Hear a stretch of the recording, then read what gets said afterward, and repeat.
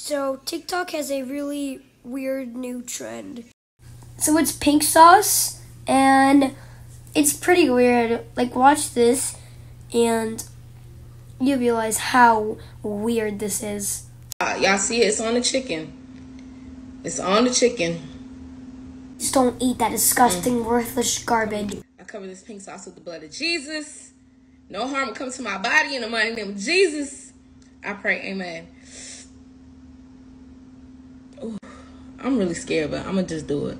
I'm going to eat it. Ah.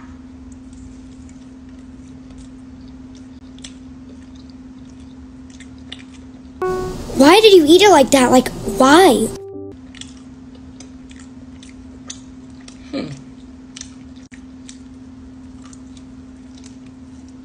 This is honestly really disgusting in my opinion.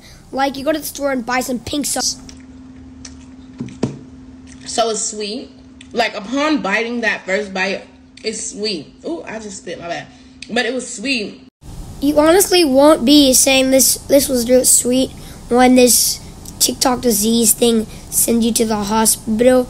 I honestly don't understand the trend anyway. Are you just trying to get people sick like the monster TikTok can be? Or is it just because I just went online to look and you can actually order them? Of course I'm not going to order them, and I never will. But I'm so confused why it's selling. I don't think I should even. I've seen a lot of people go to the hospital for it, and I'm really confused from it. So we have to watch another worthless review to get the hang of it. Currently, the next day, I just made myself an at-home power bowl, and I refrigerated my pink sauce, so it's cold. Whoever's making this, I'm honestly glad their iPad is low battery, because you have to watch a girl eat a disgusting sauce. I'm still gonna play the clip, but I'm glad it's low battery, so you don't have to watch it from TikTok. And I'm gonna put it all over this power bowl, and I'm gonna try it. So y'all said it would be different if I put it in the refrigerator. And the reason why I'm putting a lot is because the sauce is not bad. It's not. She's right. The sauce is not bad. It's just nasty. Horrible sauce. I don't recommend you buy it. Not nasty. That's the thing. It's not nasty, but I'm gonna taste it again and try to describe it better, like of what it tastes like. The only word that describes that piece of trash is nasty, because it fits well for that. Let me put extra on here.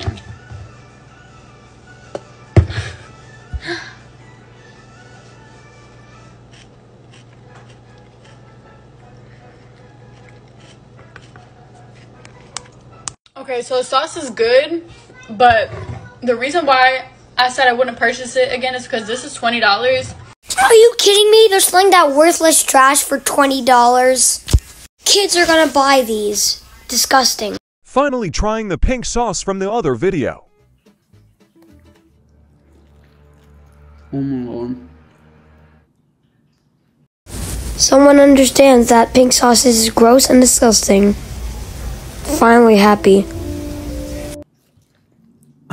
That is really, really good. Never mind. It's unlike anything else. Also, looking at your chicken and seeing pink in it is not as appetizing as you'd think it is. But the thing is, it's not appetizing because it is worthless trash. They should rename it to worthless trash. I need to try this on a taco. Oh my god, this looks so wrong. Mainly because it is.